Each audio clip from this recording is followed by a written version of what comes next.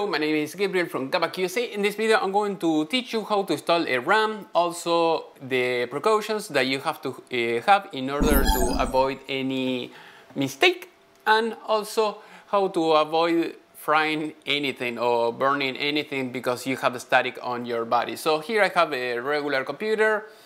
I have also a motherboard, so I'm going to teach you how to install the RAM and with the precautions that you need to know in order to be safe and to have happy customers. So in this case, first of all, you have to know that you are going to need anti-static gloves, or you can use the wristband. So any of them will be okay. In this case, this equipment is very old and it doesn't work, so I don't care if I burn it or not, but I'm going to teach you what you have to know in order to prevent any damage. So first of all, I'm going to show you with the regular computer. So I'm going to remove this. I'm going to put this in one side, so that way you can see the other one. Okay, great. Now we have the motherboard. I'm going to change the camera so that way you can see what I see. So in this case, I'm going to zoom in, and that way you're going to see everything very clearly.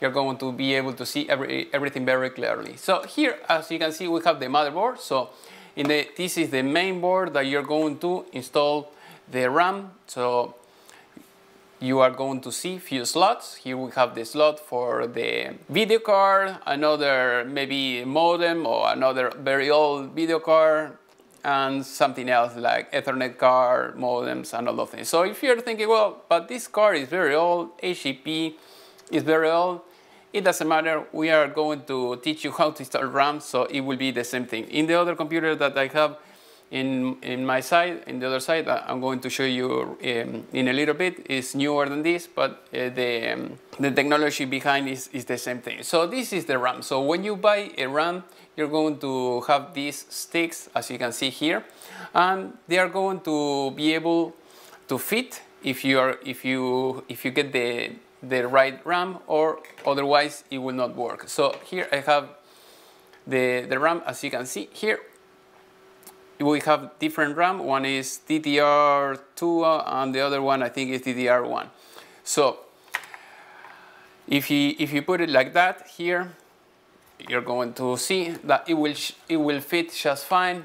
We have a little notch here in the middle, so I'm going to remove it. So as you can see here we have a little notch, and the notch in the other RAM is a little bit different. So as you can see, they don't fit. They are just a little bit, a few millimeters apart. So that is why you have to be 100% sure of what kind of RAM you are going to use. As usual, if this is the first time that you see one of my videos, you can go to the playlist or buy the full class, so that way you are going to understand, because I explained a few other things before this video. So as you can see, you see the locking mechanism here. When you push, you will see that it will lock the memory. So I'll try to show you without putting the fingers in the middle. You see, they just lock it, and that way it will be just firm. So the first time, if this is your first time that you're going to install a RAM, don't worry when you start pushing, because if this is your first time, you have to grab the RAM from the sides, as you see that I'm doing it right now.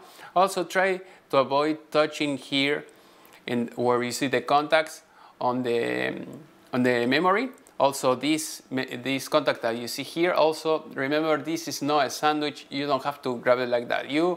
If you don't have any anti-static gloves or anything like that, try to grab it from the sides. That way you will prevent damaging the computer. So what you have to grab is grab it like that, and then put it. Just make sure that the notch will be in the right place. I'll try to zoom in so that way you can see it a little bit closer. There you go. Okay, as you can see here we have the notch. So when you install the memory, it have to be upright that way, and then you just press. I'll show you right now. So when you press, be very firm. There you go, and it will lock the memory, and it will be fine. So if you have the round RAM like we were talking before, it will not fit. I've seen many errors of people trying to add more RAM, and they say, well, the computer works, but it doesn't take all the RAM or something like that. I'm going to try to put the other one. Things that I've seen in the past is memories like that. You see? I'm going to zoom out so that way you can see the other end.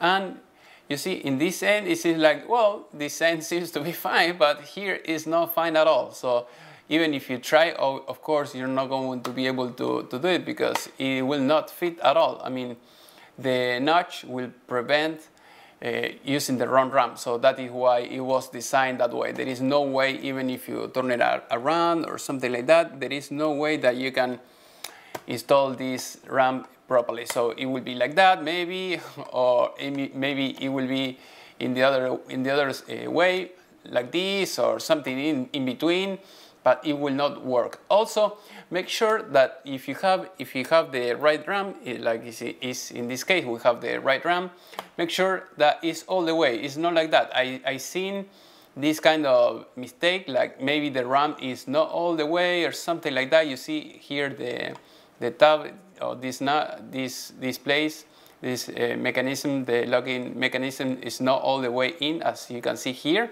and the computer will not work, or it will not detect all the RAM properly. So make sure that it's all the way. Just push. Don't worry, you are not going to break it. I mean, if you push it like that, yeah, you may break it. But if you push it upright like that, this RAM is very hard, so you will not be able to damage it that way. So now I'm going to show you the other computer, because if you have the motherboard that is laying on your table, yeah, surely it's very easy. You don't have a video card, you don't have anything on the way, so that is very easy to do. But I'm going to show you the other part. Also, I'm going to talk about the static a little bit and the precautions that you have to have in order to avoid damaging the computer. So in this case, I'm going to zoom out a little bit more.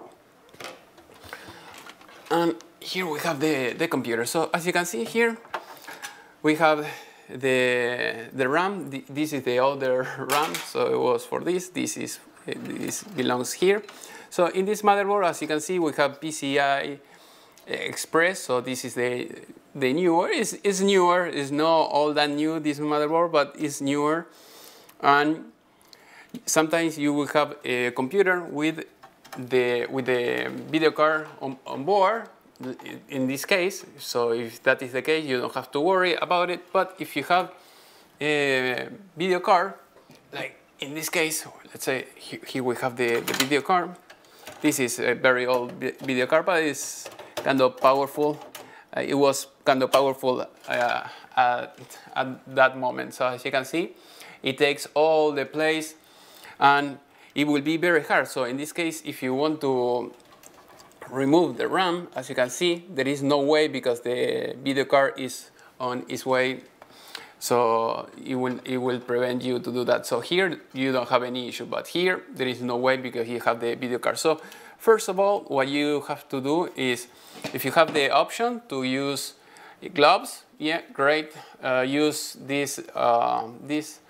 This is a special glove. It's anti-static glove. So if you don't have the wristband, like I said before, you can use something like that, and you can work. Of course, this is a demo, so I don't have to wear both, but the idea is that you have to wear both if you don't have any other way like this. So if you are using, maybe if you have to buy tools and you don't have any, what I recommend you is to get the iFixit. So in this case, it comes with everything that you're going to need and more. Even you can repair some cell phone with this. So here you have all the ends. So you can say iFixit We have different kind of prying tools, tweezers, and everything else. And here we have more things. So I think I made a video about this kit already. So if you want to know more, go to the magnifying glass, and that way you are going to see it. So the wrist, the anti-static wrist, comes here in this small pocket.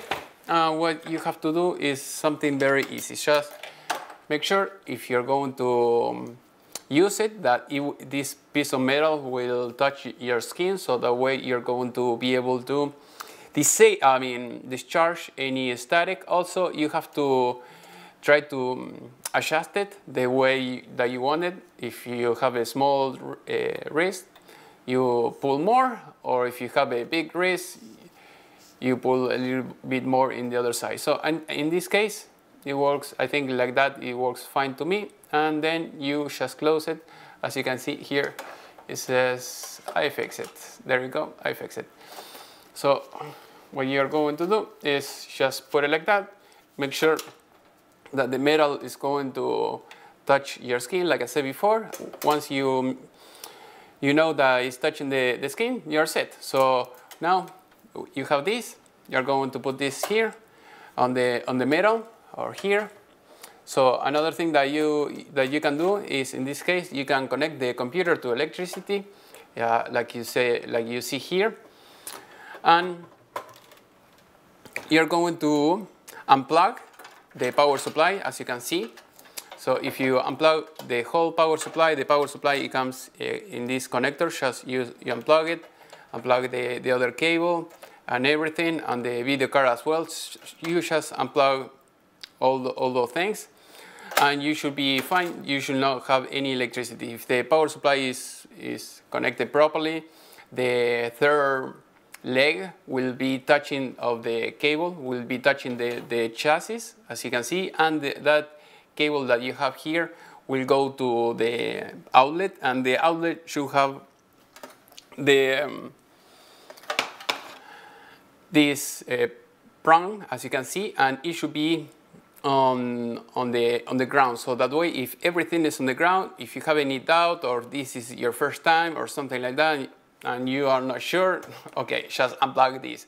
But if your installation is in good shape and everything is by code of your country, you should be able to realize that this leg that you have here is connected to the ground properly, and this prong should be disabled. Even you can, if you want, what you can do is just grab one piece of the cable that goes here, and just grab it here somewhere. Or maybe you have just a ground laying around, and then you just grab some kind of alligator, and then just put it like that. So the idea is you have to be 100% sure that you're not going to damage the unit, that you will not have static at all. So once I said that, remember, if this is your first time or something like that, try to be next to some adult or someone who knows what he's doing, so that way you're not going to be in danger because you're playing with electricity or with a computer. I'm not liable for that. So once I said the disclaimer, make sure that what you're doing is right. So once you have everything like that, what you have to do, once you unplug everything, you can remove the video card. In this case, the video card, it has some kind of locking mechanism that I'm going to show you. It's here, this one here. So it's this one that you have here. As you can see, when I move it, it will, that latch will release the video card. So I'll try to zoom in so that way you can see it a little bit better. So as you can see, when I move it like that, or you can push it with a screwdriver like that, make sure that you don't damage any capacitor or anything like that. And you should be able to release the memory. So in this case, as you can see, you push it like that, and there you go. So you can you can uninstall the RAM, install the new one, or replace it if it has some issues. So some little trick that I'm going to teach you right now. So is if you have a rubber eraser, as you can see here, you can clean the whole contact in case if the RAM is not working properly or something like that, and you think that there is something wrong with it, or if you see the contact are brown or something like that, you can clean it. You can clean it all. So once you clean it on one side, in the other one, you can put it back. If that doesn't work, okay, just buy a new stick of RAM, install it here, and that's it. So that is all you have to know in order to install the RAM properly, and you will not have any issues. So remember, when you are going to install the RAM, make sure that the notch fits its place, push in one side, in the other side at the same time, and that's it. And you are set, and you should be able to connect everything back, and everything should work just fine. If you have to leave the computer for some reason, you can just unplug it like that, as you can see here, and then plug it back. And once you finish, you open the alligator. Basically, that's it. I hope you have enjoyed this class. Remember to click in the little bell, so that way every time I upload a video on YouTube, YouTube will let you know. Click a like, leave me your comment in the section below, and see you in the next class.